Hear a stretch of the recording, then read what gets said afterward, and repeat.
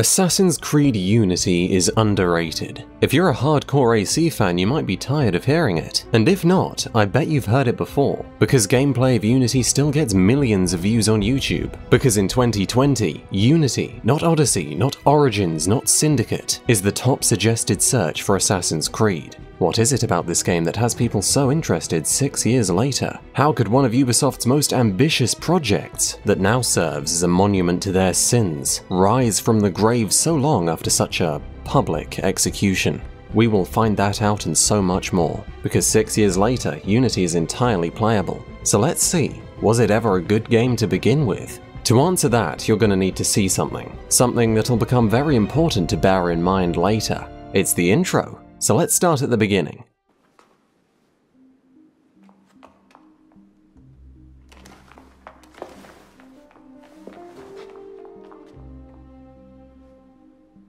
Playing as a child isn't something new for the series, so you'd think they'd have wised up to the fact that kids often make for boring tutorials. Kids can't stab people, apart from Link. Bet you can't steal one.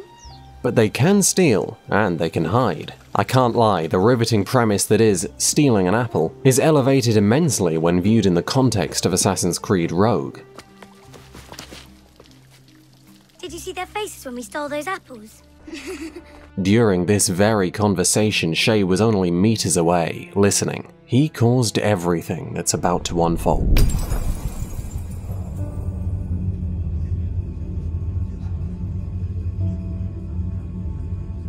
Come away, boy.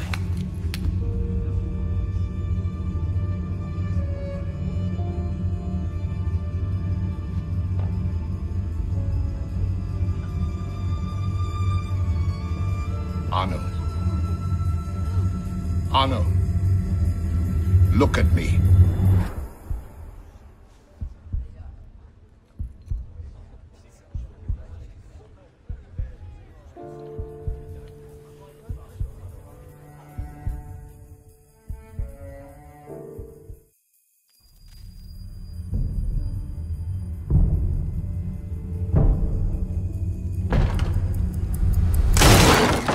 Can't win fairly at cards, so you stoop to thieving, you bastard! Calm down, Victor. I've only come for my watch. It's my watch. I want it fairly. Well, in a just world, Victor, I would agree with you, but this is not a just world. This is France. You're a dead man. Oh, step lightly there. You'll hurt yourself.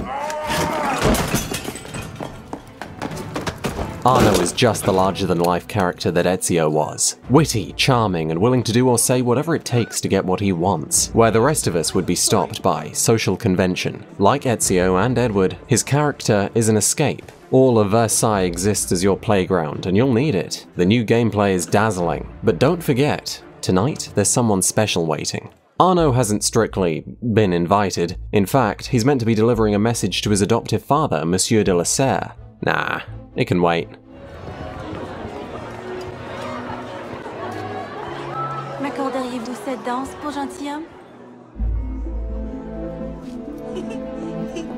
Merci. Un autre jour.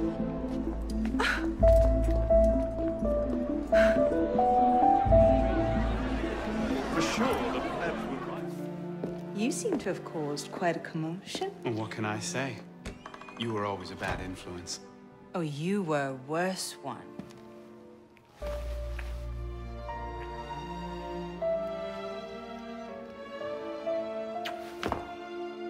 Are you wearing one of my father's suits? Are you wearing a dress? Don't even start. I feel like a mummy wrapped up in this thing. Must be quite an occasion to get you so fancy. It's not like that. Truth be told, it's a lot of ceremony and pontification. Dull as dirt. Well, when you don't invite me to your parties, everyone suffers. I did try, but my father was adamant.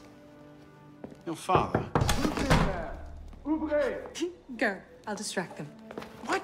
You're kicking me out? It's complicated. I'll explain later, but for now, out the window. Oh, no. You're not turning this into a repeat of that apple orchard. Stop being such a baby. I'm sure there aren't any guard dogs this time. Go! The voice acting is good, but the motion captured acting is better. Arno's romance with Elise starts warm, believable, and compelling. To tell you the truth, I'm a sucker for good romance. She's the high society girl, you're the poor farmhand. She's all mysterious, but your intentions are up front. She's weighed down by social expectation, you're weighed down by being a pleb. It's classic. There are two kinds of people in this world. People who like Titanic, and liars. This felt remarkably similar, even pulling the whole, oh my god, he was caught at the scene of a murder, so obviously he's the murderer routine.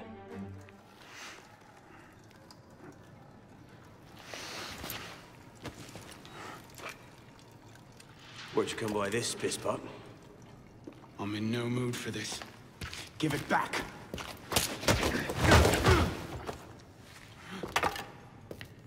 Take it back. If you think you can. Pierre Bellend is probably the most recognizable supporting character from ACU, discounting Elise, and for good reason. He calls Arno pisspot. This is funny. Also, his voice actor is brilliant, and he's introduced wonderfully. After having robbed Arno's memorabilia, he provokes a fight out of you. A bully. Or maybe something more. Those drawings you've seen plain as day on his wall, no one else could. Which means you have the same gift as him. Makes sense. A man with Charles Dorian's pocket watch could too become an assassin. Your father was an assassin, Arno. He gave his life, fighting for the liberty of all mankind. You stick with me, you might just live long enough to join the Brotherhood. Honor your father's memory. Listen, I'm sure your little cult is a delightful bunch, but I'm not interested. The only thing I care about is finding Elise. How are you planning on doing that from in here?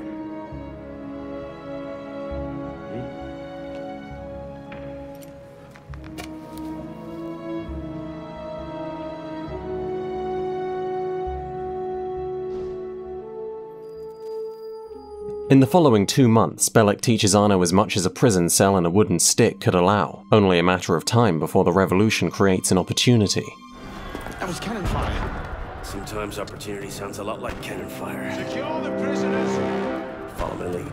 Bellick guides you out of the Bastille, driven by the promise of your talent if you were to join the assassins, but things start looking worse the further you get. What use is being on the roof? Arno doesn't understand. How are we going to get down? What? Prison scrambled your brains, old man. Drink took care of that a long time ago. Now get up here! I can't, that's impossible! Impossible? That's the purview of every assassin boy! If you can pluck your head out of your own arse, come find us. Make a great fit. Goodbye, pisspot! You! Back away from the ledge! And with Arno's leap of faith, the first time it's actually lived up to its name for so many years, you get this.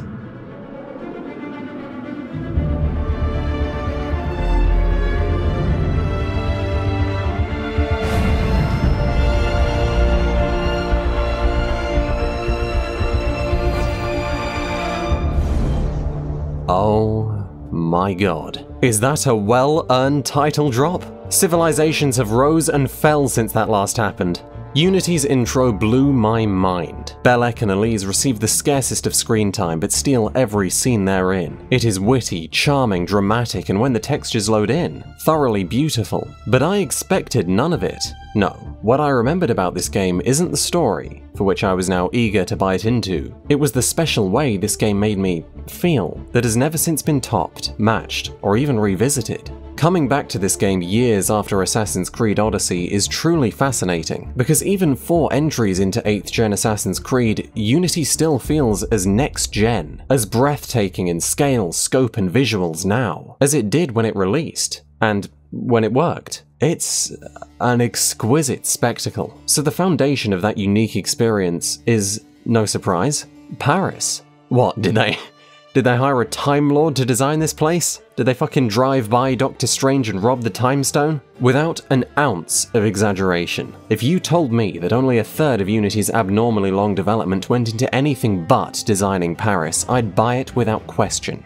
The size is remarkable, but the detail, now that's genuinely difficult to describe. There must be nearly 1,000 fully detailed interiors here. Houses, estates, landmarks. I heard a woman spent 4 years of her life detailing the Notre Dame alone. I believe it. They pulled a couple tricks here, no doubt. I must have seen the same interior more than once, but you know what? If I did, I didn't notice. Versailles is fully redetailed to reflect the Revolution's toll just for a half-hour visit later in the campaign. This seems excessive, and that's because it is, but the effect is priceless. From start to finish, I couldn't pull my eyes off Unity. A sense of setting, place, and atmosphere, these are among the most subjective things going, but by every objective measure, Unity is where it peaks. Paris is the Mona Lisa of open-world cities, even outdoing Spider-Man's New York side by side. And you know what? For a game sold on its movement, I'd rather parkour in Paris than web swing across the pond. High damned praise, I know. I would know. But an appraisal of the parkour is what anyone who adores Unity will say to you first. You shouldn't listen.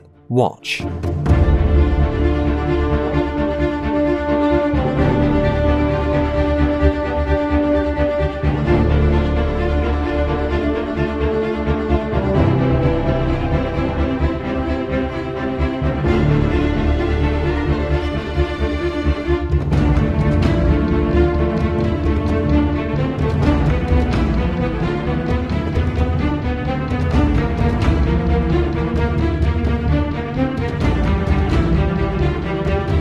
Extrinsic and intrinsic motivation. These are two vital terms we'll need to understand if we want a chance in hell of accurately analysing Unity's parkour. We'll start simple.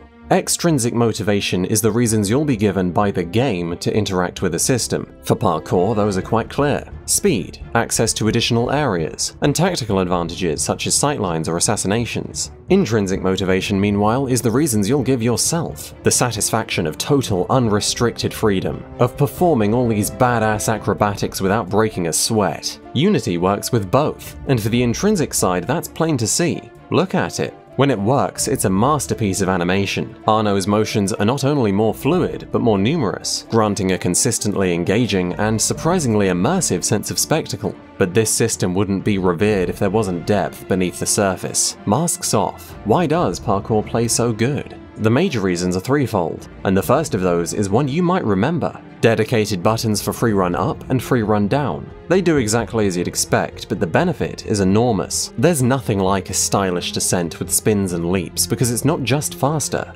it's utterly enthralling, a fact Paris understands. Interiors are just as much fun as they were to run through in Assassin's Creed 3, but even outside, the city's geometry is complex, vastly more so than any other location in the franchise, and that translates directly into choices. At any time during these building adjacent pathways, you can hit free run up or free run down to change which objects Arno will grab, creating an unprecedented ability to seamlessly customize the visual aspect of your parkour. From a rooftop, you can transition neatly onto a ledge or an overhang or a rope, and you can do this without pause, constantly. The system works neatly in tandem with Paris itself. If you placed Unity's mechanics in Brotherhood's Rome, you'd have half the experience we have here. You can even choose to manipulate the direction of the climb animation depending on how you enter it. Oh, the x-axis won't be neglected. God no, that's where half the depth is found. This is the second of the three. Side ejects are performed by adjusting your directional input during a climb animation while letting go of the climb button. You're looking to do this for two reasons. First, it looks cool. Second, it's quicker, no matter the context. With a little mash of free run up, you can even use it to save yourself from a climb that'd otherwise have you falling right back down. The quick, precise button inputs make for quite the skill to master.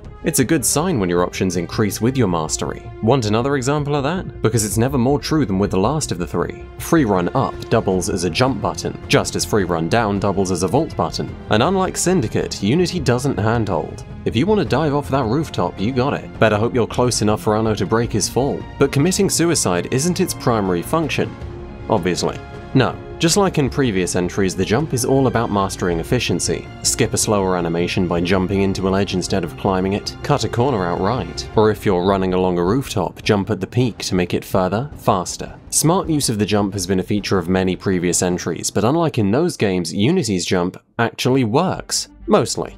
It works more than it used to. The only problem now is that it's too unpredictable. A jump should obviously be a consistent and therefore judgeable motion. Arno shouldn't decide how far to go on a whim. I've seen that he can clear incredibly large distances, so when I hit the jump button and he instead makes a small hop to a lower point on the same building, it feels like I'm being cucked. But that aside, a functional manual jump button increases the frequency of the micro decisions you make twofold, rocketing the skill gap and the fun factor both. And we're not done yet. Ask my girlfriend, a small thing can make a world of difference. Unity's happy to provide. If you'd like to climb a great distance quickly, you can use Climb Leap that trades the finer control of climbing for a directional leap.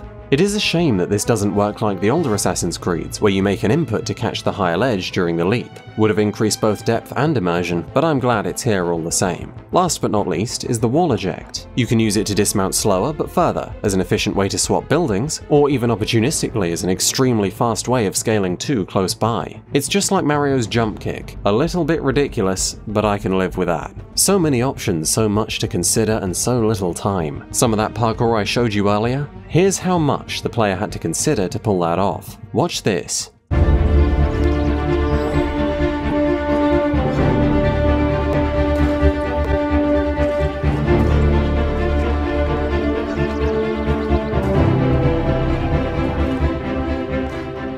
Okay, so first he goes for a directional free run up to climb the lamppost. He then recognizes a side eject point and changes directional input with high profile still held but free run up released. Now he jumps off with a tap of free run up and begins mashing free run down for the roll animation. Next comes the use of the vaultable surface with free run down, and then another free run up side eject onto the pillar. He would have practiced that because the pillar was obscured from view, but in total that took about 8 seconds. He made that many choices, that many inputs, in 8 seconds. Scanning your environment, complex button skill, could this movement get any deeper?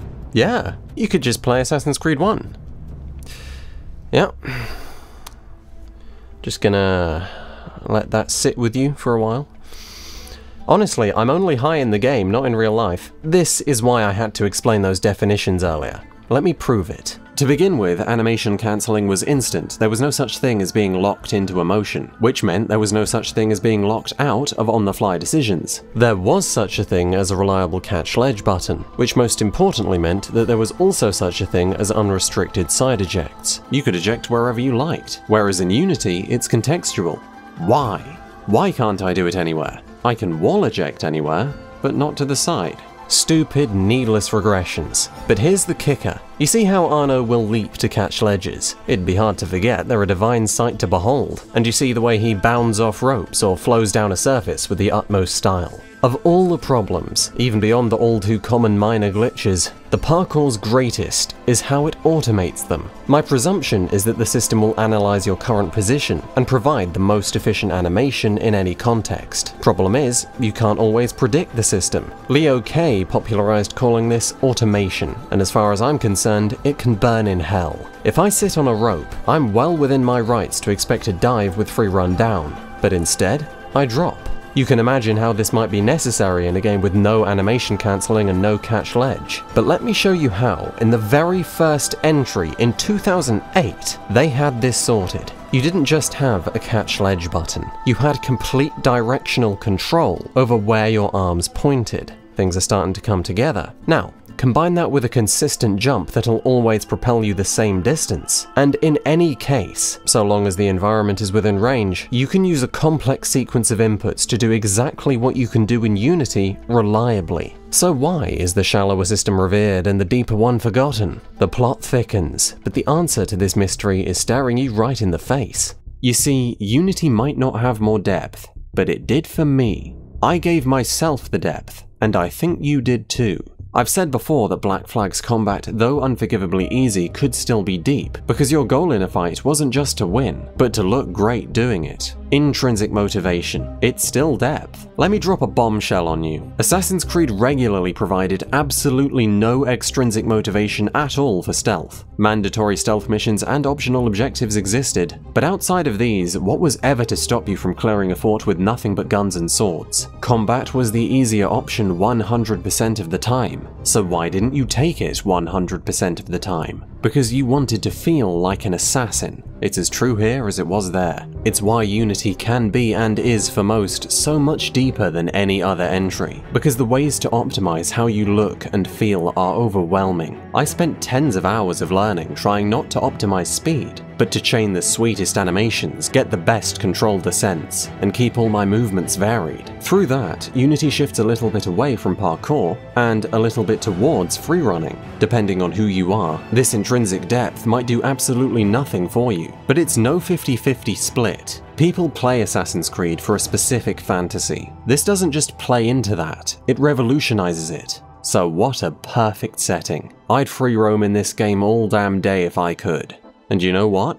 I wouldn't just be prancing about on rooftops. There's someone in need of our help. A cry that you can always hear because you're meant to find them. A nation is tearing itself apart, and to reflect that, Paris is saturated with faction wars and crowd events. For the first time, you have a reason beyond casual cruelty to consistently unsheathe your swords. The parkour isn't so perfect as to warrant never breaking it up. Few systems are. Now you'll break things up by breaking things up, bones as well as flesh. Unity's weighty combat is an extreme departure from Assassin's Creed form, and like the parkour, it is a resounding success. Although, unlike the parkour, that might be a little controversial. Unity's fighting is slow. Every other game has been quite the opposite. Unity's fighting is challenging. Every other game hasn't been to anywhere near this extent. Do you fear death? Yes, I fucking do! Get your cheese out, get your croissants out. I actually died in an Assassin's Creed game, like, multiple times. Oh my god. It's like reuniting with a loved one. How did I ever survive without you challenging combat?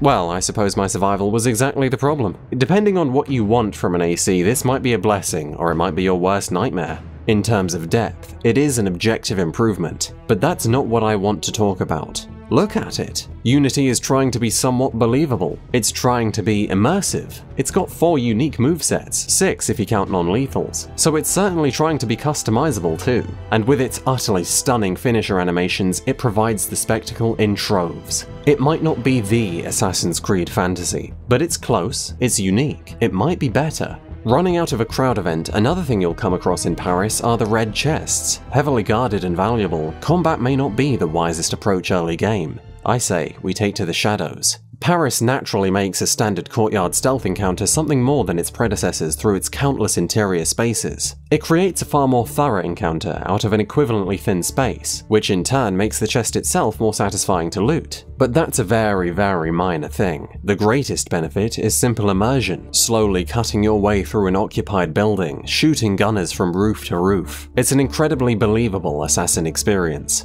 And Arno has some innovations of his own. The Phantom Blade, a silent alternative to the pistol. Its elegance is charming, but being just another way to silently kill from a distance I think makes it among the dullest unique assassin weapons we've ever had. Unity's smartest innovation is far more subtle. It takes 2 to tango. Yeah, for the first time you can equip 2 items simultaneously, which means equally for the first time you might actually use your smoke bombs. No one had anything but pistols or another such auxiliary weapon equipped in any previous entry because no one could be bothered to constantly scroll switch between the two, and because stealth just wasn't hard or worthwhile enough to warrant thinking about any advanced tactic whatsoever. These are now non-issues, and the result is immense. A consistent use of multiple tools, that's not just Caterino's motto. It bumps up depth, it makes for a more varied experience, and like many other things in this game, it makes you feel more like like an assassin. With these utterly badass bursts of brutality, how could it not? Unity skyrockets the stealth kill count, and every one of them is a brilliantly violent spectacle. It's tragic you can't manipulate which of them you get, because that'd hurl the intrinsic depth into low Earth orbit. But are you seeing the link? What's common? The reason Unity is back, stronger than ever, now.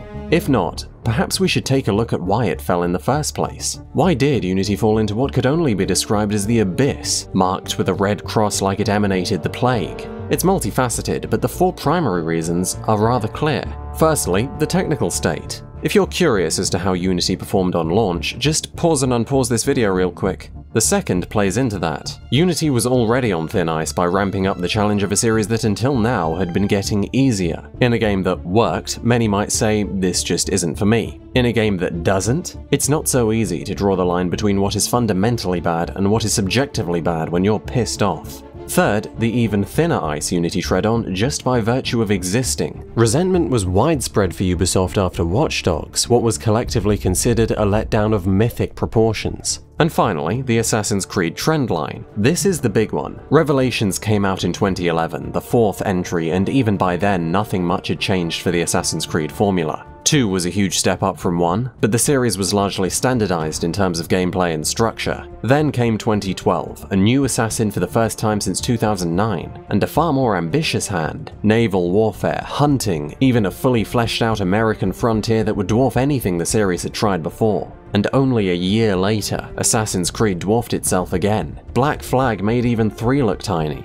This was a rapidly expanding trend. But with Unity, the big next-gen game with these insane trailers we were meant to be so hyped for, they looped right back round to the old structure. I think it was seen as a colossal step back. Really? The same old Assassin's Creed again, people thought? And they were primed for disappointing things from Ubisoft. Remember, behind GTA, this was the most popular action-adventure franchise in the world stepping into next-gen, and instead of blowing our minds, it got smaller. As much as this plays a part in Unity's failure, it can also help explain its recent success. The same old Assassin's Creed. It has been 6 years, more depending on when you watch this. Perhaps not hard to believe, but that is very nearly as much time from Unity as Unity was from Assassin's Creed 1. To put that in further context, the last Assassin's Creed that felt like an Assassin's Creed is closer to 2008, when the MCU was born, before Ezio ever existed, barely after Halo 3 than it is to now. Imagine that. It's not a stretch to think after Syndicate's regressed gameplay and 5 years of Witcher 3 clones, some may long for the formula that was so special to so many people. That formula, that fantasy, this franchise took off for a reason, and everyone loves a redemption story. People like the idea that Unity was wrongly accused, that it didn't deserve its place in the guillotine.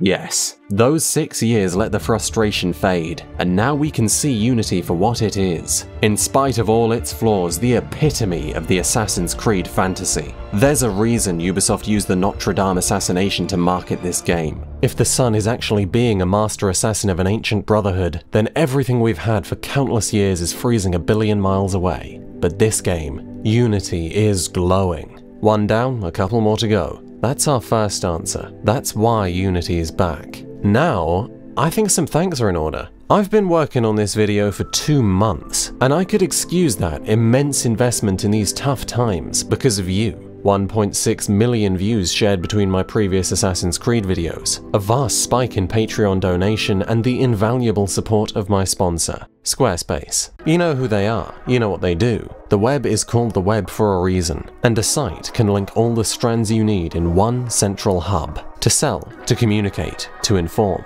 There is store integration, posts that can be scheduled, blogging with community features, all wrapped in a simply customizable, minimalist package. It's crisp, no matter the angle. See for yourself. You only need to bring out your card when you're ready to take the site online, so try out their user interface. Find out the web design really can be done in hours. I did it. You can too. Head to squarespace.com/whitelight and use code whitelight. Now, stand with me, overlooking the great Notre Dame in revolutionary France as we prepare to kill the Templar hiding within. Impressed? The scale of this 1-to-1 Notre Dame is fucking mesmerizing even now. But that's not what this mission was sold on. No, this was Unity's flagship black box assassination. Like I said, the fantasy. You were meant to have a sense of ownership over your process, infiltration, distraction, and finally, assassination. Opportunities for each would be displayed at the start, and from there, little to no scripted bullcrap stood between you and your target. A sense of ownership, lovely. But if you want more than just a sense, look no further than Paris. 2 aspects combined to make Unity's assassination mission so very different from those of the past, and black box design isn't either of them. You can see the first with ease. It's the structure. Oftentimes before, you'd be led through a far more linear environment, and the most reasonable way to make a kill by far would be an air assassination or something else the game wants you to do, like a blend kill. The Kenway saga was always more concerned with a cinematic approach. Unity, though, isn't. It doesn't have to script it so to create a cinematic experience. It simply is. Instead, Unity presents you with some manner of fortress, be it the Notre Dame or one of the many bourgeois estates in Paris. The game will often use an opportunity to attract you towards a good place to start, but you have complete freedom nonetheless. Any side of this colossal structure has its entrances and guards. You can go in classic, or take either of the opportunities for a mostly valuable advantage, one you might not be comfortable without. Because like I said, fortress. The second aspect is difficulty. Guards spot you fast and combat is tough to survive. You have good reason to make a sweep of the rooftops for gunners, and it's advisable to use the smartest stealth techniques you can think of to slowly cut your way towards the target. There is never the one way to effortlessly make the kill. There is never the easy way out. You'll never need to self-impose restrictions to create a challenge, and if the game allows it, that'll always make an infiltration more fun and a kill more satisfying. A sense of ownership.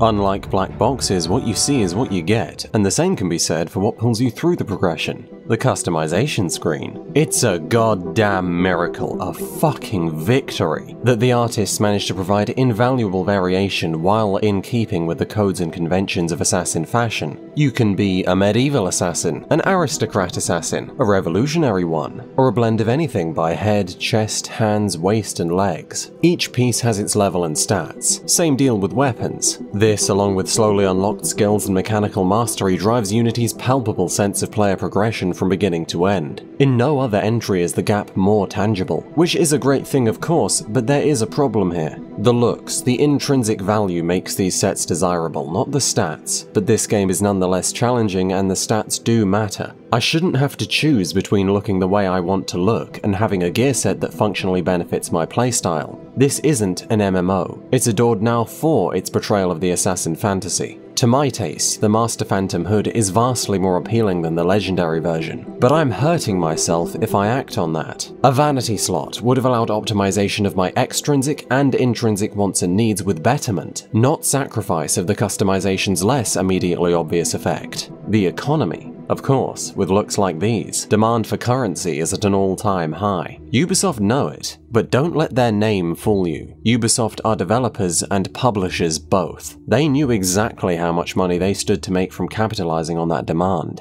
Helix credits are exactly as all premium currencies are. You pay real money to get fake money that skips the grind. And if that turns you off the game now, I won't blame you. The best defense that I can physically muster is that I truly believe the economy is excellent as is. But I do wonder if microtransactions had a hand in its design regardless. Here's how it works. Much like previous entries, you get that bread by killing enemies, looting chests, and completing any of this game's countless missions. But if you're aiming a little higher, you also have the longer-term, deeper economic goal of renovating the city. In Unity, that focuses around the Cafe Theatre, a hotel, cafe, and theatre, whose profits you can collect hourly. It also serves as the lion's share of Arno's crib, and just like the rest of this game, it looks so good I don't want to leave it. You can renovate about 5 areas of the cafe. Some of these improvements are purely visual, some come with new places to explore, but all but the last of them net you 1 cafe theatre mission. You're a business enforcer essentially, protecting the cafe's interests from radicals. They're good fun, and I especially like that they have an actual difficulty curve, keeping it relevant throughout the game, and preventing the average player from banging them out one after the other at the start.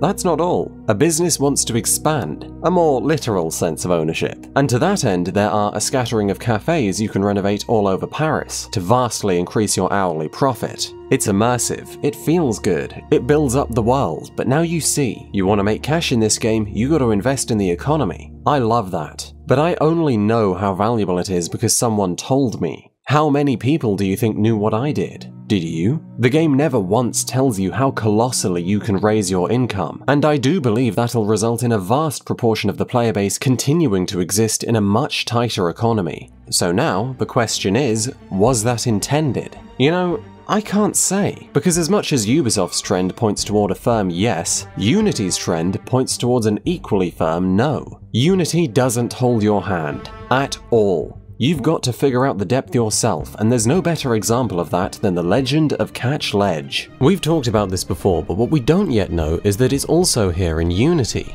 Not to the degree of its predecessors, of course, but when it happens, it's a sight to behold. But it doesn't happen just as often. Get unlucky and you'll end up ejecting your shins. A frustrating inconsistency, right? Not anymore. It took the Assassin's Creed community literal years to confirm this, but it turns out the only way to consistently break fall is mashing free run down. People just had to figure this out, and the number of those who did is probably less than 1% of a percent. Unity is a revolutionary game in more ways than one. No one's coming in just knowing the quirks and advanced techniques required to master it. So you'd think, like any other game, the developers would actually tutorialize things, right? Well, not in Unity. Not all depth should be taught. Self-discovery is an invaluable satisfaction, but the chances of a player understanding that side ejects are faster than straight climbing, or that they even exist on an otherwise unclimbable surface, or that berserk blades are the best way to delay detection, or that you can just start blowing people away with your pistol if you smoke bomb your location, or that if your next attack would deal enough damage to put an enemy into a near-death state, you can hold the attack button for an instant finisher, or so on probably. How do I know these things? I know them because Leo K knows them, because forums know them. If it weren't for them and their incredible content explaining side ejects and advanced stealth, you may not know now either. You'd think it's a small issue, and for parkour and combat, I'd say fair enough. Many people are going to figure a lot of these things out, but stealth is what people struggle with the most in Unity. You know how useful that berserk blade trick would be, if anyone actually knew it? If that wasn't hands-off enough, you've even got to purchase some of your depth, because for the first time, a number of your abilities are locked behind a skill point system. Now this comes with its advantages. Primarily, it's well-paced, so there'll be a consistent introduction of mechanics throughout the game. Good. New mechanics means new skills to blossom. It means that the satisfaction of mastery isn't concentrated near the start of the game, but doled out over its course. We aren't starved of depth at the start to make this happen, but we may be later, because the disadvantage is that you might not unlock any of the new abilities at all. Imagine not unlocking the Staggering Strike, or any of the heavy attacks. I'd guess most will pick a weapon type and stick to it, so chances are people will get their heavy, but the Staggering Strike, that's very easy to gloss over, and it isn't a minor problem. A fairly simple half measure to counter this would have been granting skill points fairly liberally, but the reality is quite the opposite. You'd think this might again be to incentivize microtransactions, right? Well, I think it's actually to incentivize the co-op.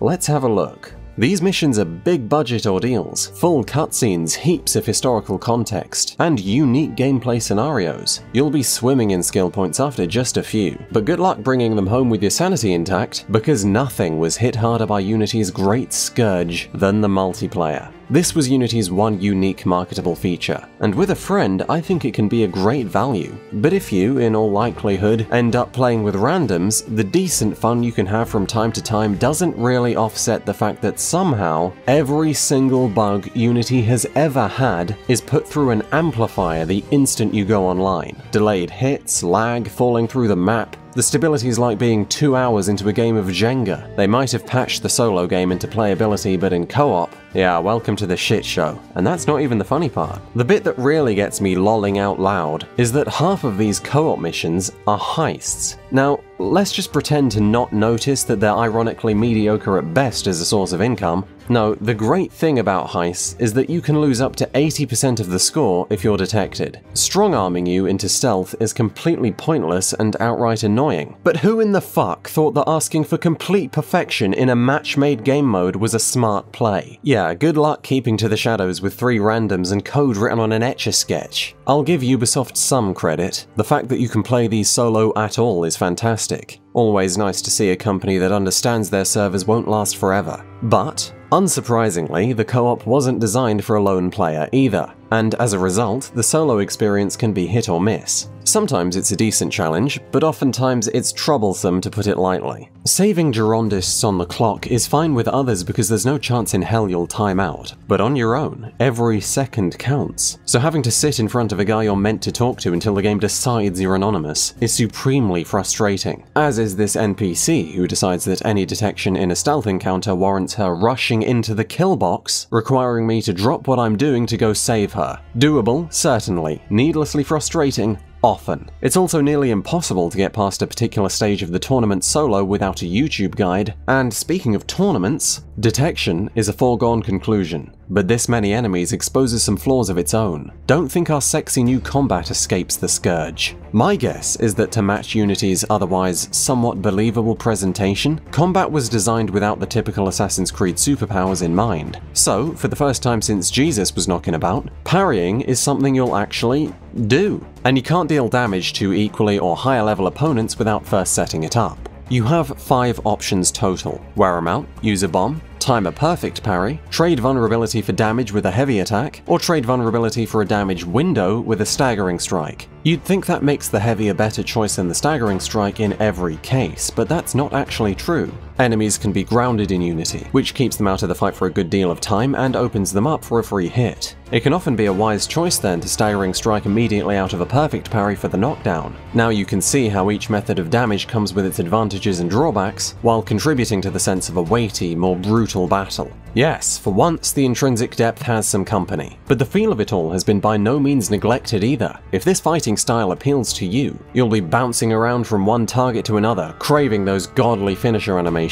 When it isn't breaking apart, it's a sight to behold, and the dodge plays a part in that too. It looks fantastic to repeatedly roll right under enemy attacks, but I must ask, why is there no extrinsic point? There are times you have to roll, you need it to avoid bullets in group fights, and to avoid unblockable attacks. That does increase depth, but not by much. It's just button skill, there is no decision to using a dodge in these cases. If you can parry, it's an objectively smarter choice. Why? This makes no sense from a design perspective. It could have at least done with some kind of post-dodge attack that stuns any enemy it hits to put it on the same level as the parry. The confusion doesn't stop there though, because some fucking how, despite having a completely upgraded engine and an entirely new combat system, they've managed to cripple large group fights by one-to-one preserving both of the mechanical flaws regarding firearms. Just like in the Kenway saga, some enemies can shoot you with no glow telegraph or no build-up. Either way, this is unpredictable and thus virtually unavoidable, which is worse than ever in Unity because of the difficulty. You can be punished and often killed at the game's leisure due to no fault of your own. Also, just like the Kenway saga, you could only avoid gunshots that were telegraphed in open combat, because without it you had no access to human shield. Only problem was, open combat came and went whenever it pleased. In Unity we have the exact same issue, but once again they've made it worse, because it isn't human shield you need to be in open combat for, it's the dodge roll. Right. Of course. God, how do gymnasts do it? Because according to Assassin's Creed Unity, it's only physically possible for a human to perform a roll when there's someone trying to bash their head in with an axe. It's utterly ridiculous that they've managed to recreate the same problem in a new system, in a new engine, and do nothing about it in the years they must have known it was there. Have fun brute forcing your way through co-op missions or large combat encounters of any kind without being swiftly reminded of the game you're playing. Assassin's Creed Unity, the broken one. Nothing in this game can breathe for long because it is oppressed by this miasma of technical bullshit. I meant everything I've said up to this point. This game can be as good as I make it seem, but not without dottings of unrelenting frustration. The only people who could have put this game back together were the Air Crash investigators, but instead of them, we've got the Ubisoft team, who bring out a roll of newspaper when you ask them to get rid of a bug. Regardless, I'll give credit where it's due. They did an okay job. You'll freeze every now and then or clip into an object, but the immersion-shattering comedy gold is of a bygone time. It's the more subtle issues that remain in troves, and though in comparison to the Kenway saga they may more often affect visuals over functionality, not all bugs are created equally. The major difference between Unity and just about everything else is difficulty. Rogue, 3, Black Flag, they were all easy. Unity? Not at all. And the effect is exactly what people predicted it'd be. The harder the game is, the harder its inconsistencies punish you. For stealth, this is a fairly simple equation. The tougher the encounter, the greater the likelihood of significant frustration. It's no surprise stealth would be hit the hardest by Unity's technical state, when a single screw-up results in light speed detection. I feel dread at the sight of Unity's toughest stealth gauntlets, not excitement, and I don't think I'm alone, even among those who have fully mastered these mechanics. It'd be easier to list what does always work, but it would also be less fun. So let's begin. Sometimes you can run right up to a guard in his full view, in a restricted area and still pull off the stealth kill, but other times it's instant detection, despite having no line of sight. Seeing is believing, unless you're a guard in Assassin's Creed Unity, in which case telepathy is believing. There are some walls in this game they can see straight through, and good luck escaping if the parkour system stalls and you're sat there like a plum. What can I say? Life's a glitch, but when it's not, it's a mechanical problem. Smoke bombs are far too clunky for reliable rapid deployment, cherry bombs weapons, though, are far too broken, because for some reason they only work when an enemy has line of sight to where it landed, despite being a sound-based weapon. There is also no clear range at which a phantom blade shot will get you instantly detected, the cover system is slow, unclear, and too sticky, there is no carry body button for reasons incomprehensible to human minds, the double air assassination works less often than it does, you can't stealth kill smoked enemies if other completely irrelevant enemies detect you, and you can't resume stealth killing if you smoke bomb from combat at all, even though 9 times out of 10 you were in open combat for less than a second.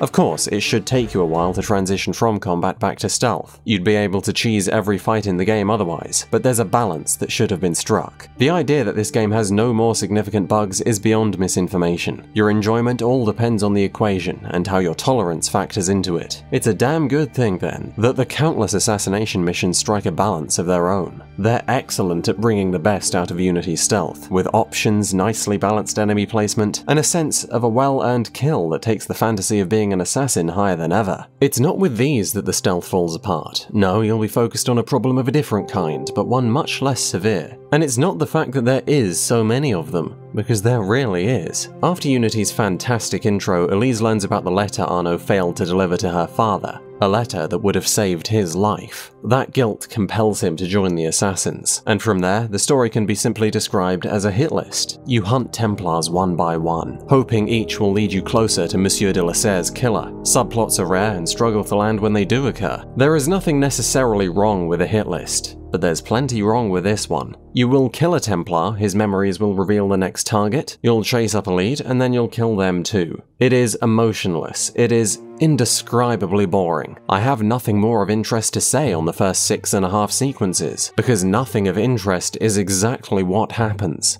Everything I loved about the intro has been shadow-realmed. Where's Elise? Where's Bellend? Where's Arno? His charm melted away the instant he joined up with the Assassins, only to be replaced by unpleasantness and juvenile zeal, as he meanders from Tommy Templar to Harry Hooligan, his one motivation merely being revenge for a guy who had about 3 minutes of screen time. Well, if all we're doing is assassination missions, then let's put a couple of them under the microscope. You'd sure hope they pull their weight, huh? They do. We've proven that. But not because of these black box opportunities. They're the campaign's other major problem that stuck out to me following its fantastic start. Logically, a good opportunity should trade short-term risk for long-term reward, thereby creating an interesting decision in whether or not to use them at all, a satisfying payoff if you do, and a general sense of freedom. In just about every possible way, this concept is squandered. Firstly, in the way they're presented. At no point will you ever understand how Arno intends for the opportunities to bear fruit. Covering up vents in Le Roi de Thune seemed logical. The game did say it'd impair the enemy's visibility, but how was I to know that'd cover my escape, and not my entrance or anything else? How was I meant to know that causing a beggar uprising would distract guards on the surface and underground, and not just one or the other? I still have no idea what the firework truck did for me in Marie Levesque. This doesn't just weaken the opportunity concept, it fundamentally and ruinously alters it. Never will you make an interesting decision from your perch. Never will you decide which opportunities do and don't fit your playstyle. How can you without a functional idea of what they'll do? Instead, you'll pursue those you can regardless, hoping they'll be at all worth the effort. Believe me, they won't be.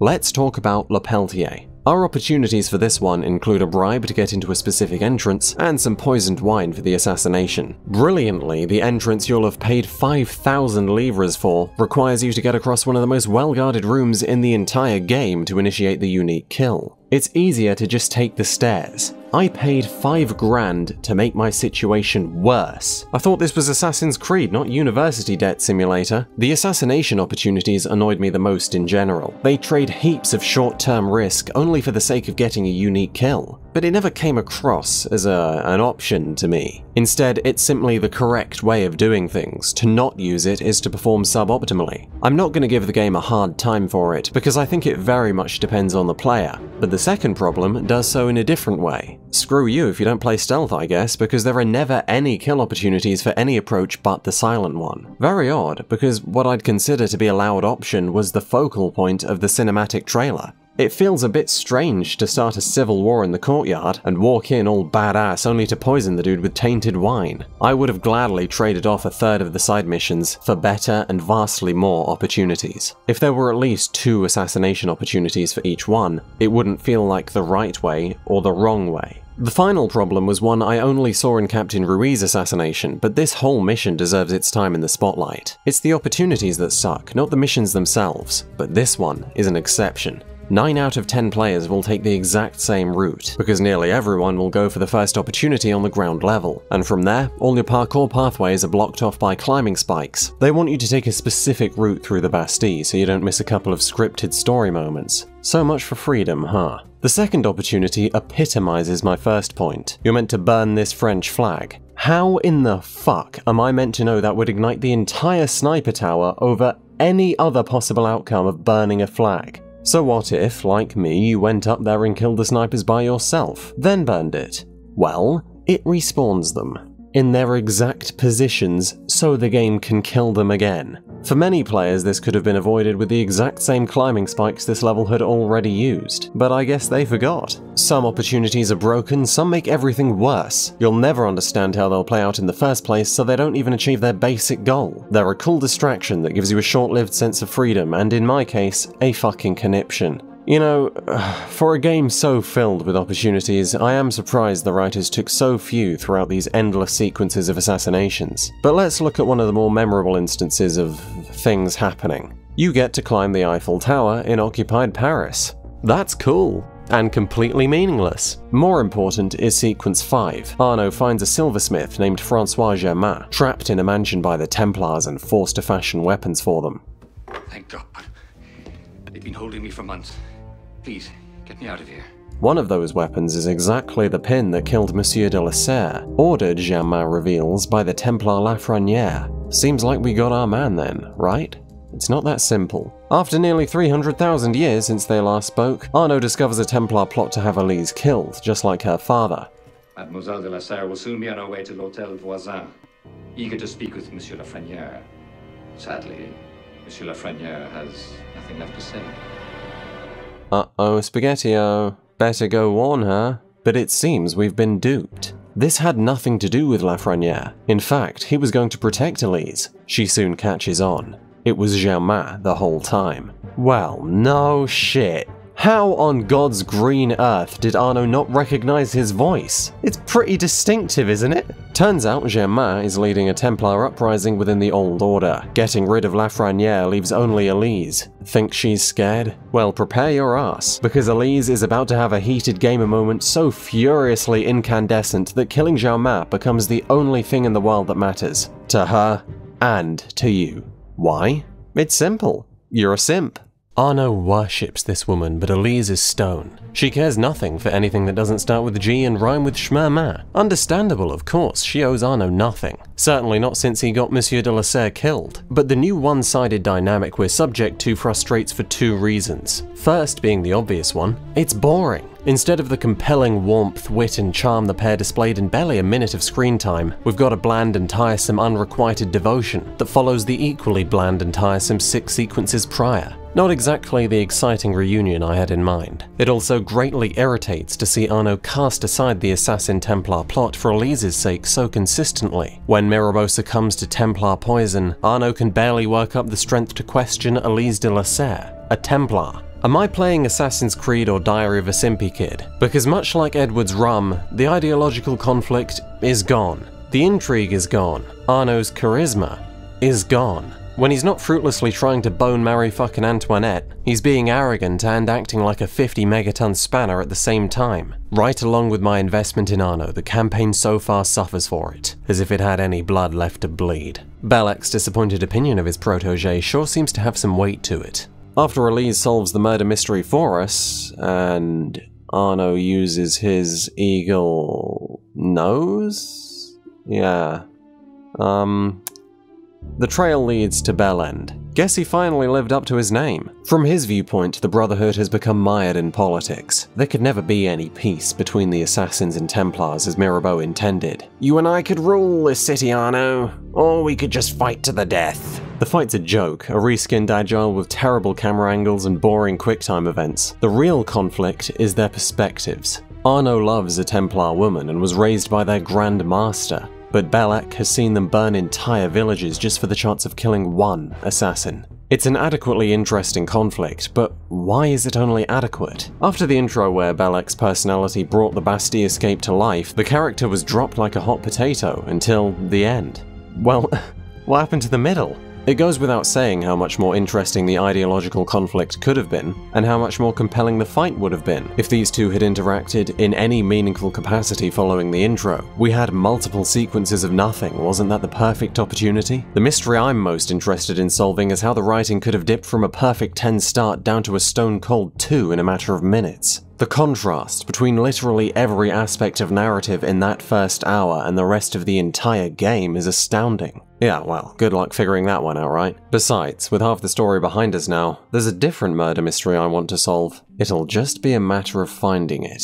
As I progressed further and further through the story, and as I casually ticked off Paris stories or social club missions, I was shocked to see the game tell me I was barely a quarter of the way to 100%. 22%, 27%, how is any of that even possible? Well, it's because the optional objectives in each mission contribute a frankly ridiculous amount to that figure, but it's also thanks to the more honest reason, that being Unity's sheer fucking scale. You have countless cockades and artifacts, 12 Nostradamus enigmas, 50 Paris stories, 18 co-op missions, 5 Cafe Theatre missions, 21 social club missions, 7 Helix Rifts, the Dead Kings DLC, all these pieces of armor and all these weapons. This game is so crammed with content, it's ridiculous. It makes Rogue's 100% run look brief by comparison. I'm talking a 40-hour difference according to the stats. So you'd assume a severe quantity over quality imbalance. And you'd be right. There is no doubt whatsoever that 30 to 40% fewer Paris stories in exchange for better ones would have been the right move for most people. But what's impressive is that the quality doesn't really sink that low to begin with. Social club missions are as bare bones as things get, just basic gameplay scenarios with a brief note for context. But Unity is fundamentally fun, so even the most skeletal of the side quests work. Paris stories, meanwhile, are similar, but come with a decently interesting narrative throughline with voice acting and everything. You'll even get the odd unique gameplay scenario, like limited visibility while you hunt down a ghost. I played a sum total of none that I didn't enjoy. I often hear complaints regarding Ubisoft's proclivity to drown the player in icons. I've personally never been bothered because as much as it may be ugly, you have to go to a specific location on the map 9 times out of 10 regardless. No, my problem is how the icons bury the lone murder mystery, for some, I imagine, fatally. You won't see the rest before you go through that one introductory cutscene. A small problem with a potentially massive and shameful effect, because these murder mysteries are some of the best content Unity has to offer. As Sherlock Maisons, you'll use eagle vision to clue for looks, and as you do so, suspects appear one by one. Accused correctly, you win. Simple concept, but a shocking level of respect for the player's intelligence. Ubisoft hold little back. As you climb the difficulty ratings, far more plates start to spin. There's far more evidence to consider, some of it conflicting. Let me introduce you to Alexandra Loissac, Lady Killer, but ironically dead. Yes, the solar cannon that fires harmless paper at the same time, every day, had somehow blown a hole through the departed, in front of the woman he was there to meet. A bouquet of roses splayed by his body. Well, where do we begin? Gilbert Duchamp, a bystander, says the cannon had been strangely oriented on that day only, while the vagabond Legrouille remembers seeing a limping man fiddling with it the night before. Engraved on the cannon itself is the name and address of its inventor, Robert Rousseau. He doesn't seem to give a crap about the tragedy, no, he seems excited. The commotion would bring his invention into relevancy again. And you know what else? He uses a cane. Interesting. Miss Olympe suggests speaking to the man who loads the cannon every day, Sergeant Saint-Brie. He usually eats at the Café Février, but not the night before. He was with someone, a colonel who supposedly became a scientist at a nearby academy. On the table is a box of empty cartridges. More than one man looks suspicious now. The only places left for us to go are Alexandra's house and that nearby academy. We'll start with the home. A letter from his father reveals a tension there. It very much appears they were royalists, but more interestingly is a letter from a lover, Pauline. It's a threat of what she'd do if Alexandra were ever unfaithful. Well, let me tell you, the woman he was there to charm, she wasn't called Pauline. It'd be quite the revenge, wouldn't it? Looks like Alexandra was also interested in a gunpowder competition held at the academy, and there are two familiar names on the list, Robert Rousseau and that colonel again. Huh. Let's go see what he has to say for himself. Turns out he's a jackass, but his aide does remark about how incredible a scientific mind he is. And that's not all. The colonel uses a cane. Also of interest is that the competition organizers are deeply pro-revolution. So, with all the clues gathered, what can we say? We've made a false assumption. More accurately, I made a false assumption. I underestimated Ubisoft's commitment to respecting the player. Not every clue location is marked on the map. Genuinely, I thought this was a bug, but it wasn't. There's nothing stopping you from finding it with observation alone. Look at the cannon again. Where's it pointing now? Ah. Inside what appears to be a laboratory, the details of the competition are expanded upon. The winning powder would be the stablest one. In the adjacent room are barrels of water and potassium vials below them. It sounds like a recipe for disaster, something the culprit clearly knew. The cannon's projectile is embedded into a window, but if it had gone any further, the barrel would have been burst. Water would have poured out, and an irreparable explosion would have followed. This competitor's powder wouldn't look so stable then, but the shot never made it in, because Alexandra's body slowed it. Wrong place at the wrong time. With cartridges on the colonel's table, we've got enough to make a play. It doesn't take much for the psycho to confess. All in a day's work. Unity understands how to make these puzzles compelling. There's white noise for believability, multiple characters are fleshed out with interesting personalities and motives, there's conflicting evidence, and never a more palpable sense of Paris itself. Seeing this gorgeous setting filled with characters and events did more for the immersion than the story itself does. The lack of hand-holding benefiting Paris as a setting isn't just reserved for these, however. According to the first mystery, the prophecies of Nostradamus have a profound effect on those prone to madness. And as we can see, that extends to the city. Unity's far more frequently played puzzles are the Nostradamus enigmas. They are 12 sets of 3 riddles. That's it. And yet the process of completing them is some of the most fun I've had playing this game. Not only do they reward deductive skill, but also a general knowledge of your surroundings. The game, Mrs. de la Serre, is on. Here we have a reference to 24 petals, believers, and lady. So, what could that mean? Believers says church, lady says Notre Dame, perhaps, given the location. And 24 petals. Well, the stained glass window indented into its face certainly fits the bill. Another one, slightly harder, refers to a resting rook, along with Daedalus, and a place to either be punished or amused. Resting rook, well, that could be a crow's perch, perhaps a viewpoint. People are amused and punished by the guillotine, that's another deathly image. But this is a commercial part of town. There are no executions here. You'll soon learn the value of a bird's eye view for solving these puzzles. In this case, it reveals a nearby maze. Could conceivably be a punishment, but look at that house in the center. A chess piece. A rook.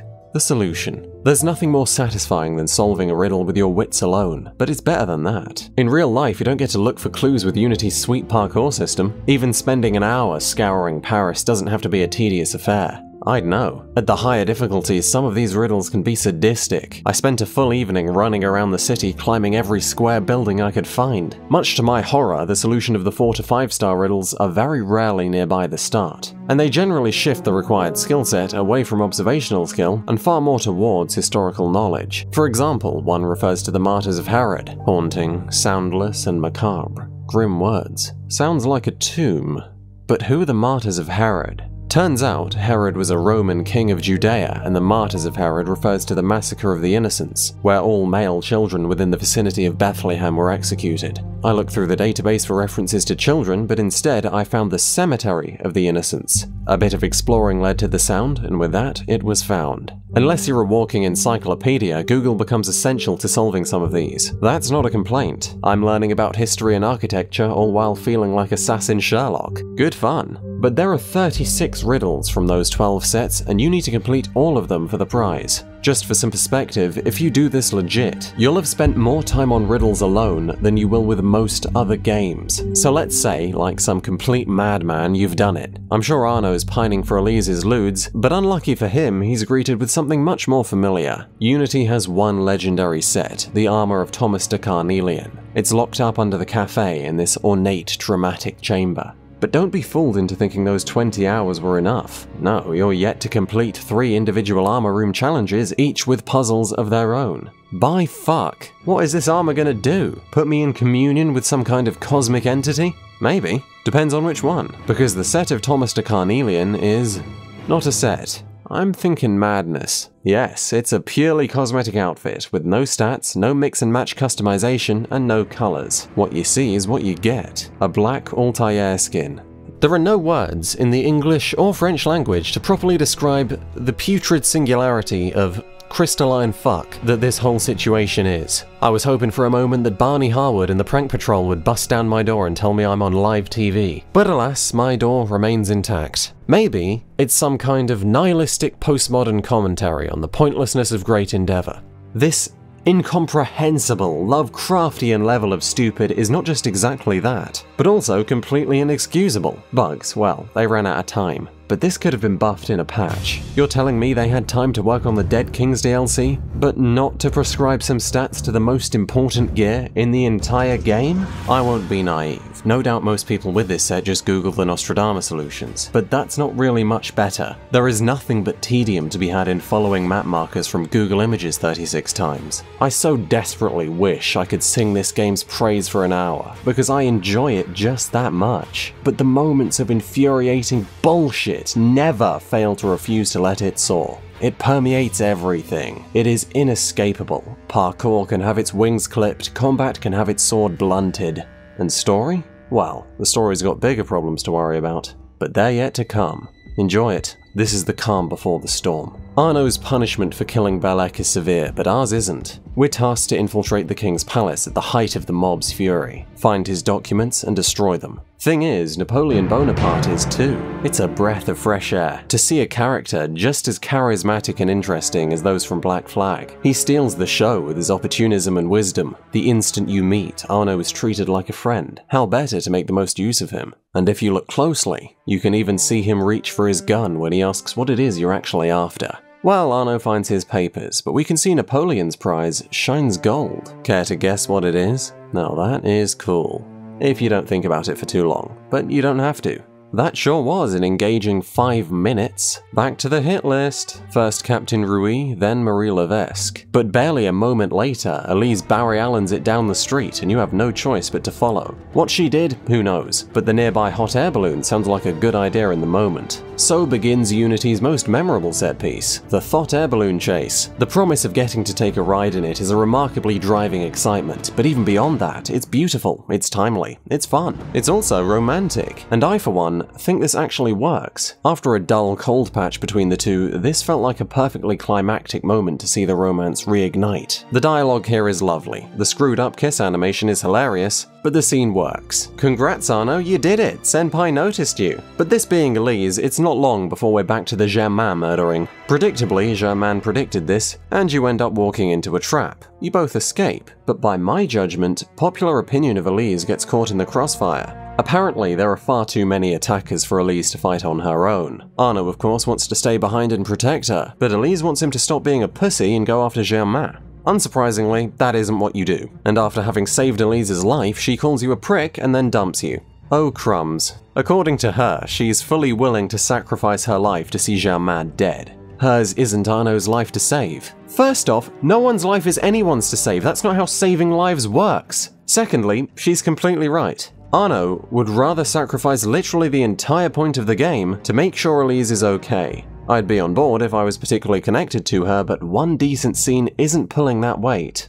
Damn, this would be a great point about how Arno's incessant love puppy routine frustrates if I cared about killing Germain either. And last but not least, she's actually completely wrong. The guards are after both her and Arno. She could have gone after Germain herself and left the guards to me. It's dumb character writing to force the lovers apart yet again. You'd think things can't get any worse for Arno, but he then gets permabanned from the Brotherhood for his horny tweets and continually ignoring the council, so, utterly ruined and ruinously depressed, Arno returns to Versailles to go on a 2-week bender. Not kidding about that either. He kills about 15 men for a single keg of wine. which is inexplicably guarded like the crown jewels. This short-lived joke of a section in Versailles displays the jarring contrast between the quality of the writing and the quality of just about everything else. They redesigned Versailles, all for this. The revolutionary atmosphere is thick and engrossing. The population loss, the dismay, it all bleeds through the visuals. It's written terribly, but it plays great. In an interesting turn of events, Elise comes for Arno while he wallows in self-pity at the palace. Not in the way he wanted, of course, she's just here for help with Germain murdering. But surprisingly, Arno doesn't fall into her arms. No, he opens his heart. He was doing all of this for Elise. Why on earth would she think otherwise? Why on earth would she think he would pick Germain over her? He can't bear the fact that it's his fault her father died, and he won't apologize for saving her life. Arno has pretty much dictated the problems with his own writing. He is only in this for an uncompelling relationship, making him unlikable and forcing the plot to revolve around it. Hearing Arno admit it gave me a little respect for him. But beyond pacing, what exactly was the point in this? The rock bottom sequence is often the part in the hero's journey that a transformation occurs, that our protagonist understands themselves, perhaps atones for their mistakes, but always becomes a better person. Well, what happened? Nothing changed. How do you go to the trouble of plotting space for character development and then forget to do the character development? Who knows? Wake up, samurai, we've got a Germain to kill. He's making his stand in the temple, a genuine Templar stronghold that still exists in Paris today. This is presented as an assassination mission, but Arno states out loud that the fort is too strong for opportunities. If you ask me, it's too weak. You just have to climb this central tower.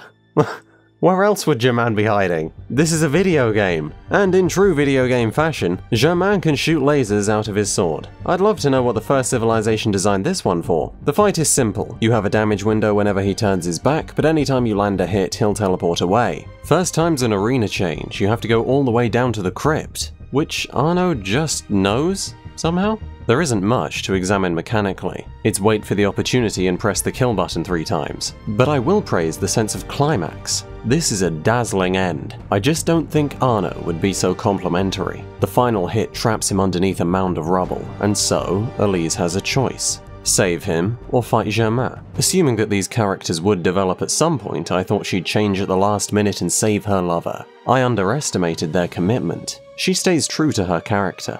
So the next blast kills her. Stone dead. No last words. No emotion. Just death. That takes balls. I love it. This was already Romeo and Juliet. Seems appropriate it ends in a tragedy. Elise's vicious quest for revenge ended with the betrayal of the only person who loves her, and the close of her short life. This isn't smart because it's sad. It's smart because it's real, because it's believable. This was the logical conclusion to a relationship so rigorously toxic it is incandescent. From what I've seen, that's not an opinion I share with many. But then again, I did spend weeks writing about this game. Introspection, reflection, these are not things the shallow narrative encourages. Not until the end. With the game's close, years later, Arno reflects on everything that happened. Ideals give way to dogma. Dogma becomes fanaticism. He views the creed as a warning. Everything is permitted because there is no higher power, only ourselves. The common factor is dogmatic ideologies, and I assume therefore that this is the theme of the game. It's the French Revolution, set in the Assassin's Creed world. There are very few people who haven't given themselves entirely to a cause. It's a spark of self-awareness, but that spark stretches the definition of threadbare.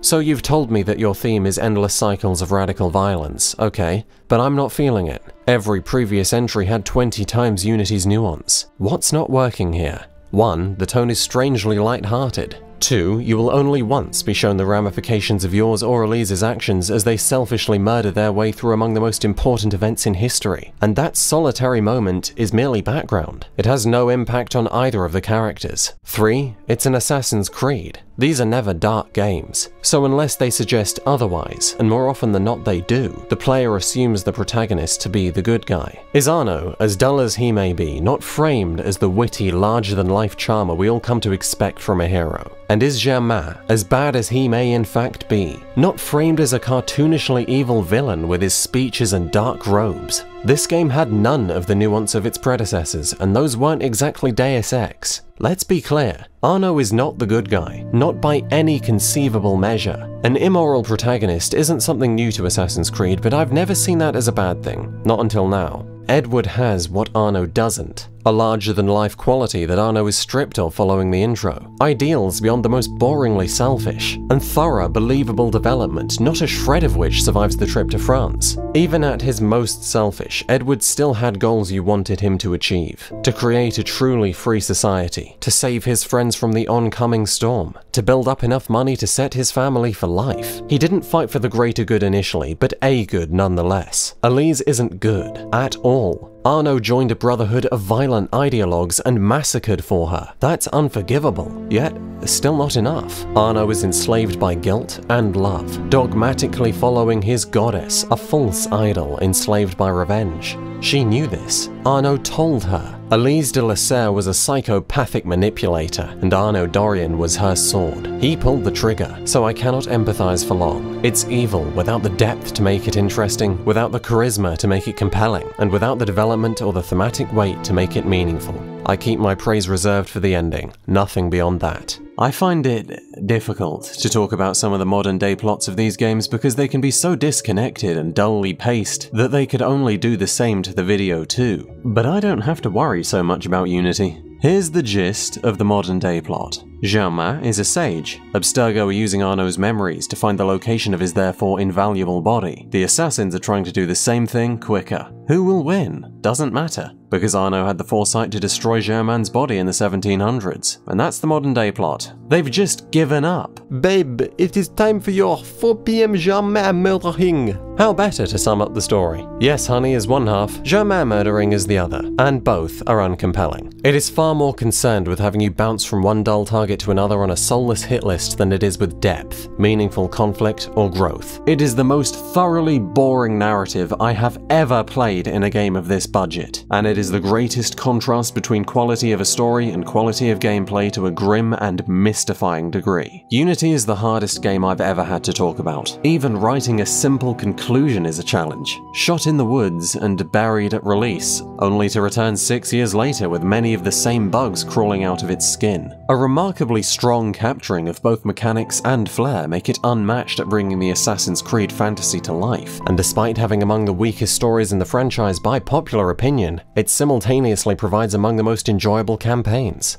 It pioneered co-op. In a city so brilliant it's good evidence for time travel. There's even puzzles that respect your intelligence, and yet a reward so hilariously worthless it's like you're being made fun of. How do you frame a game like this without losing all the nuance? It's almost human-like in its deep, numerous flaws, contradictions, and beauties. Unity is a joke of a diamond, fool's gold, a mess and a masterpiece. A king of the franchise, yet rotting, dead, yet risen again. Trust me, I am going somewhere with this metaphor. And so is Arno. Let's find Unity's grave.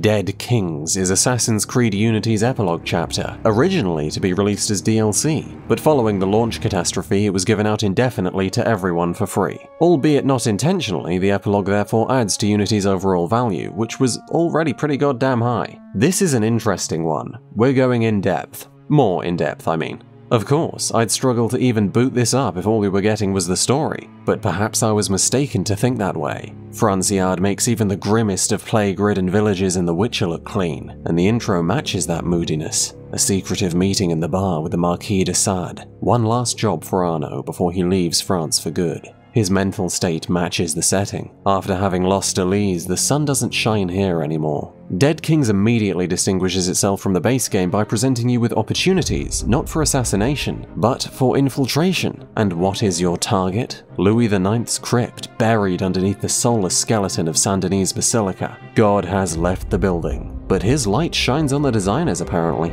Logically, a black box opportunity should trade short-term risk for long-term reward. What Unity failed at was rewarding proportionally to the risk taken, and failing to give you any idea of what the reward would even be. Dead Kings immediately does work to correct that. The added risk of going for the organ reduces risk further down the basilica by distracting the guards. It is also blatantly obvious what playing an organ in the middle of a heavily guarded fortification would do. The riot outside is weaker. You don't risk anything by pressing a button to make the game easier, and it's not entirely obvious how it will play out, but since your only objective is getting inside the building, it's fair to assume a riot will immediately pull the outside guards away. Having slipped into the crypt, we're introduced to the unique mechanic that drives Dead King's atmosphere about as overtly as physically possible: the lantern. Cockroaches gather by the hundreds. Bats swarm. Only the light can drive them away. It's a shallow mechanic, of course. All you have to do is periodically refill your oil. But with looks like these, it just works. Following an intense, extended, and atmospheric infiltration of a nearby occupied library, something remarkable happens. When I said the sun doesn't shine in Franciard, I was only being figurative. It does in fact shine every so often, and I think it might be the most beautiful thing Ubisoft have ever created. It's not often that a game blows my mind with its visual fidelity 40 hours in. Unity is one of them, and Franciard is where it peaks. Without question. The contrast of hopelessness and heavenly light, the purity of the sky against the rot of the streets, and of course, the utterly ridiculous level of detail from the rank floor to the empty churches. God, I'd hate to live there, but I never want to leave it. I don't know if this speaks to Dead King's quality or Unity's lack of it, but among the most incredible things about this expansion is that events happen. Narratively and mechanically, Dead Kings gives us the small things. Just for a few examples, there was a group of revolutionaries earlier that followed Arno into the crypt, guided by one who says he knows where a hidden temple is, but they find nothing, and the captain locks him in the crypt to find it for his life. A while later, you'll find an actual, demonstrably real, level-design puzzle that requires you to use a shortcut and a loop around to somehow pass a waterfall with a lit fire in hand. Think any of that had happened in the main game? Or any of the many to come? Up near the decrepit windmill, the second memory takes us to an excavation underneath it, where we're soon to see yet more. But do they always land? Raiders are an entirely new enemy type, incredibly weak on their own but deadly in groups, so the idea is that if you kill their leader, the rest scuttle off. It's varied, I like it. Introduces something new to the multitude of tough stealth encounters in Dead Kings, but I cannot overlook the execution of this so-called challenge. In a group fight, raiders will throw stones at you with absolutely no warning, so once again you'll be severely damaged at the game's leisure. They've actually managed to make a mechanical flaw into a feature. At least with Bethesda you can give them the benefit of the doubt, and don't relax yet, because only a corner away is something truly terrifying. A child character. Uh-oh. Chances are slim that any game writes a tolerable child character. Guess it's my lucky day. Kinda. Leon doesn't require endless protection. He doesn't constantly pester you, he's proactive and has a compelling, naive personality. A believable one. Leon is an orphan, raised in this mess. He's aggressive and mischievous, but still being a kid, he has this idea in his head that he's gonna save France. So when Napoleon's bitch ass shows up with talk of inflicting control by creating the illusion that the weak can rise to the top, Leon decides to chase him down. Arno follows. God damn it, kid. But I gotta be grateful, he did give us the guillotine gun. If steampunk is all the visual commonalities of the Industrial Revolution exaggerated to express itself in every aspect of being, then Franciard is 1700s Paris punk. The light choked out by the rot, crows cawing as the people starve, and a giant guillotine-like axe glued onto the end of a cannon. It's so perfect as a concept. In execution, however, the guillotine doesn't quite live up to its reputation. Put into practice, it has the exact same moveset as the heavy weapons, and by Dead Kings, that's a real disappointment. Weapon animations are starting to tire by now. I didn't appreciate being cucked, and as much as I like the idea of a mortar, it's not hard to see why that's not much use in the average fight. Having caught back up with Leon, Arno can't be bothered with playing the parent. He forcefully demands him to give back what he took, and Leon calls Arno a prick. He's right. Arno was already a dumbass as well as a murderous psychopath, but now he's even more of a waste man. He tells Leon to forget France, and that he'll never be able to save the people. He takes Leon's hope away, as angry now as he was when he screamed to Leon that he's gonna get himself killed for nothing. As much as I think Arno is a weapons-grade douche canoe, to witness the consequences of Elise's loss was interesting, and had me excited for how it might develop. which was pretty goddamn quickly, because her zombie ass shows up the very next minute. Arno gives chase, and upon catching her, finds that she was just a lookalike. I'd call this an effective way of further demonstrating his mental state, but seriously?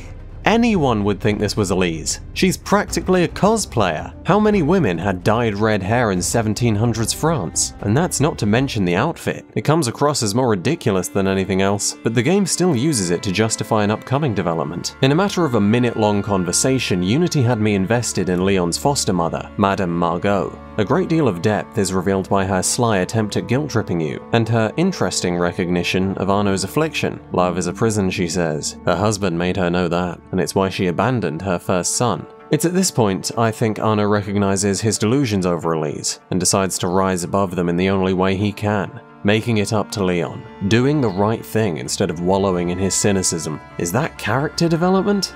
In my Unity? Yeah, we're gonna save France, and we're gonna do it by getting whatever Napoleon's after first. This mission presents itself as a hands-off investigation. It's up to you to solve the mystery of the Basilica, and its abbot, Sugar. His real name's Suger, but I'm just gonna say Sugar. I was excited. The Nostradamus enigmas were great fun. And now, with relevance to an interesting mystery, I'd be more engaged than ever. And I was. But not with the game. I was engaged with deciding which words would best describe my disbelief. You don't even have to read the riddle. You just press the interact button for an instant display of the next location. It was an interesting investigation for about 2 minutes, but now it's a mindless wild goose chase. I understand not everyone wants to solve riddles in a main mission, so I wouldn't care if it was easy. But this isn't easy, it's brainless. The solution object literally glows gold, and the search area on the minimap is about the same radius as the Nostradamus sound effect. You follow the marker, then the noise. You could train a pigeon to do this shit,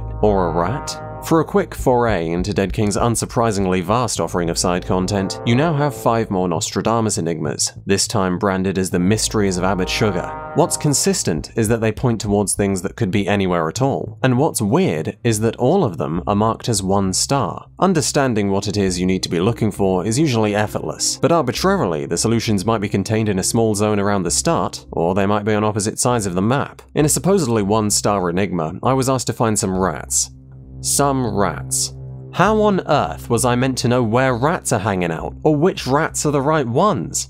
Easily, because by the 3rd riddle, I realized all of the solutions were right next to the start, so I just ran around for a bit listening for the sound effect. And yet, in another supposedly 1-star enigma, I was asked to find some kind of grave. The expansion is called the Dead Kings. That could be anywhere in the numerous catacombs, the giant cemetery, and the literal Dead King's crypt. How in the world could I have known to go to the top right of the most heavily guarded part of Franciard over any of the others? Don't get me started on the time I was meant to look for 3 white walls bloody. Sweet. Can't wait to check every fucking white surface in the village until I luck into the right one. You see, the Nostradamus enigmas would have clues in the riddle that could be cross-referenced with the in-game database or Google, but it seems to me most of this Franciard was just made up. There are no such entries to research. In the immortal words of myself, these riddles suck ass. A reverse card, I suppose, on the situation we had in Paris, because this time the reward isn't a practical joke. For solving every one of the abbot's riddles, the Eagle of Sugar is yours. In real life, this is a vase, but in Unity, a sword dipped in God's fire. In his very name, it works. God. It works, with stats to match the Sword of Eden just as a baseline. The blinding light emitted by chance on hit makes this weapon inhuman, unstoppable. The most heavily guarded of Dead King's few clearable outposts wasn't greeted by stealth like the others, but by an angel of death. Wielding the eagle is, needless to say, an empowering experience. The sprint button loses all meaning. I think it might be wise to put this away for now. But it does effectively contribute to Dead King's sense of finality. I've said before that usually the endgame encounters and rewards come with a sense of satisfying mastery over the game itself, where Carnelian doesn't bear thinking about. The eagle lands, and so surprisingly does the economy. In Unity, the best armor can match the grind of its predecessor's legendary sets simply because it's so expensive. Fret not, the amount of cash you stand to earn from Dead Kings is enormous. By the end, you'll easily be good to buy a couple excellent pieces of endgame armor. I went through more than a few sweet-looking outfits during my time in Franciard. But strangely, having done this, Ubisoft still haven't made obvious balancing changes to the heists. 2,000 base, 8,000 bonus? So, if you play it perfect, you can get as much as 1 story mission. Genius. Though maybe it is. Maybe it's smart to disincentivize this game's co-op. In another stroke of genius, Dead Kings takes a complete 180 with regards to hand-holding, and you're thrown into a puzzle dungeon. Whatever Napoleon wants, it's behind that door. First, we need to activate it. 3 beams will do. Apparently we're playing Zelda now too. No point in spoiling the first and third, both are fairly simple. But the second, now that's an interesting one. You got 4 sets of symbols corresponding to 4 images of a horse. You're looking to light them in the correct order. Huh. Maybe the progression of the horse's rearing? Nope. Well, each warrior's weapon is pointed either up or down, so match them. No. Horseman of the Apocalypse, perhaps? Wrong again. Okay, fine. The symbols then. After a bit of tinkering, I thought we might need to treat this like dominoes. Match the last symbol with another plate's first. I was right. But it didn't matter because it turns out you have to begin the sequence with either the 3rd or 4th plate, depending, and I'm being serious, on your playthrough. Now technically this is fair, because though they aren't numbers, it's logical to assume the sequence should start with a 1. But on the other hand, how in the fuck did the devs go from literally showing you the riddle answers to the fucking Da Vinci Code in the span of an hour? You know, I've never been bullied by a puzzle before, but now we've got the lock, and in a world of locked rooms the man with the key is king. Napoleon has hidden it deep beneath. And what's that? It's Regicide O'Clock! His rat's nest castle is brimming with raiders. Quite the stealth challenge. And because this is Dead Kings, we're also granted a couple opportunities. One has you steal the raiders' loot to create a riot, and another has you shoot an orator to scare off the rest. Both of these are everything an opportunity should be. Risk for reward and self-explanatory. Finally, lock and key are ours. Time to find out what truly lies in the Dead King's crypt. The spectacle of the temple cavern is the perfect blend of first civilization with Franciade's moody Paris punk art style. The roofs glow a dim blue while swarms of bats circle overhead. The cruel and now traitorous Captain Rose provides a beautiful though mechanically dull boss fight. He got what he deserved. Cut down moments before holding the greatest treasure in France, the head of Saint Denis. An apple of Eden, bewitched by some dark, unspeakable thing. The music sells the grim spectacle of the following slaughter to absolute perfection. Raiders swarm, but the curse swarms them faster. No one should have this power. It's a fitting climax using a fitting artifact. Truly remarkable how consistently the stylization of Dead Kings bleeds through its every aspect. But more remarkable is this expansion as a whole.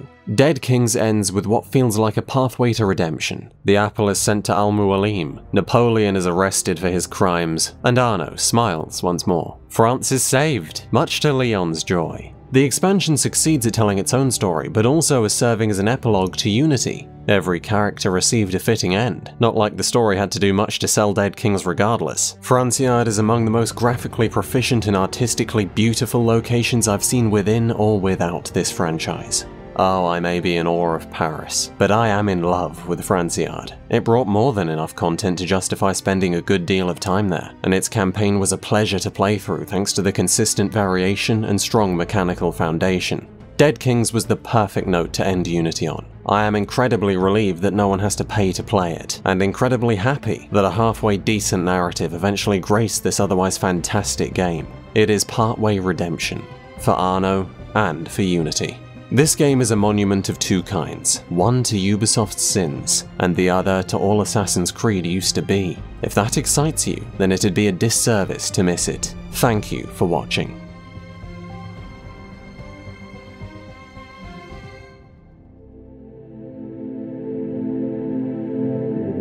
Special thanks go out to Fabian Flack, What's Been Played, Flip Slip Me Dick, The One True, Ethan Hunley, I Know Lucky, Blake Noland, Dylan Schaefer Murphy, Mardy, Mr. T with some tea, Gurneil Kang, Sim, John Lemley, Bishop Nelson, Benjamin Carter, Dominic Jaworski, Lex Williams, L. Hudson, John B, Sean Oddy, Dan Walker, Arc Nines, Yeet Lord, Brendan, Frank Riff, The Last Great Opium Den, Warthold, Benjamin, Jack Nash, Paddy McPhee, Phosphor, Lucas de Azevedo, Thomas H, Hey I'm Tim, Joshua W. Schreiner, Psy, Captain Excellent, Shade, Quartergamer, Ballistic Rainbow, Chance Tucker, Drop ZZ, Combat Wombat, Juris Purins, Holy Shift, Andre Baltuta, Noah B. Satterley, Leon Cuttendale, and Abby.